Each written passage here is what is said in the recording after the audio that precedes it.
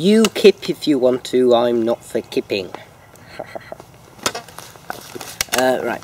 Is UKIP a serious threat to British politics? Is it a growing force? I beg to differ. I don't think it is a growing force. I don't think it's anything particularly new. I just think it's the same old thing under a different name. And that same old thing would be prejudice against people, thinking that you've got all the answers when in fact you don't. UKIPers are absolutely thoroughly convinced they're right, even when the facts are against them. Only today, on the date of recording, which is May the 17th, 2013, Nigel Farage has been heckled quite badly, well, or quite well, depending on your point of view, and then he accuses anybody who shouts at him of being a fascist, which is a bit weird coming from him. Anybody who accuses anyone who disagrees with them of being an idiot tends to normally be an idiot. UKIP is just a new evolution of an old problem that essentially is dated back in British politics. Well, there was the British Union of Fascists in the 1930s, stirring up anger. Then in the 1960s, Enoch Powell. Then there's the National Front in the 70s and 80s, stirring up anger again.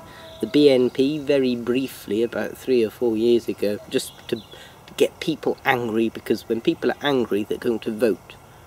That's what UKIP wants. They want to get people angry to vote for them. They like to point out in the recent council elections they got a quarter of the vote. Well, they didn't, because there was a 33% turnout. Only a third of people bothered to vote, and it was in the most conservative-leaning areas. The overwhelming majority of seats were held by the Conservatives, have been held by the Conservatives, and probably will always be held by the Conservatives.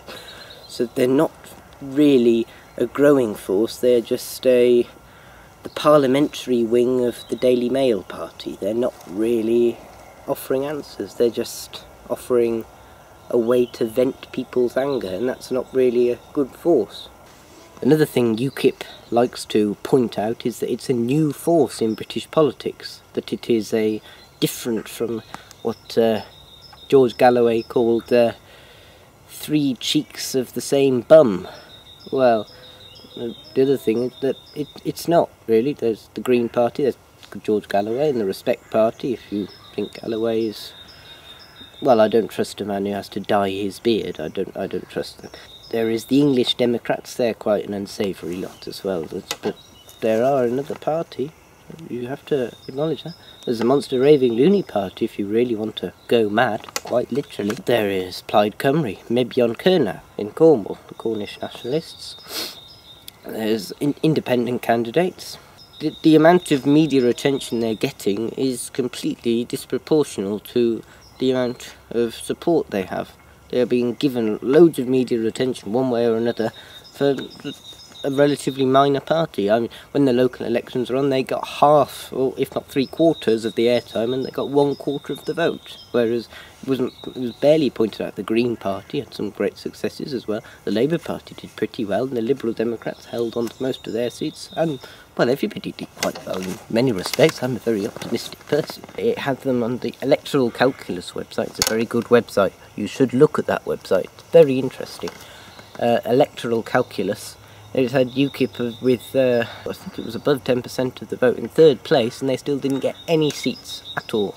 No seats at all. I'm quite disappointed in the fact the electoral system is that bad, because although I don't like UKIP, and it should be evident by now, they deserve to be in Parliament, I think, because it shows how ridiculous their ideas are. As if they've been invented by a politically incorrect taxi driver.